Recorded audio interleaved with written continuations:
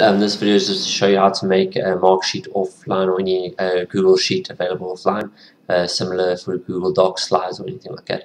First, you go to your Sheets home, which you can click on the left icon at the top and go to the three lines, which is the main menu, and then you go to the Settings option.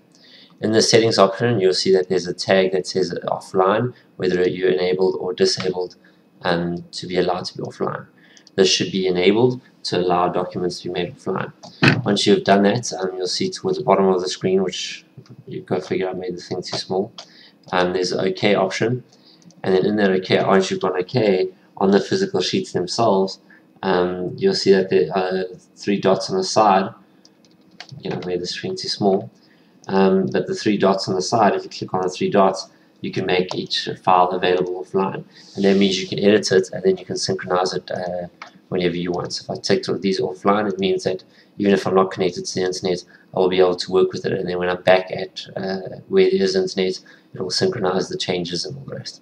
Hope this helps. Bye.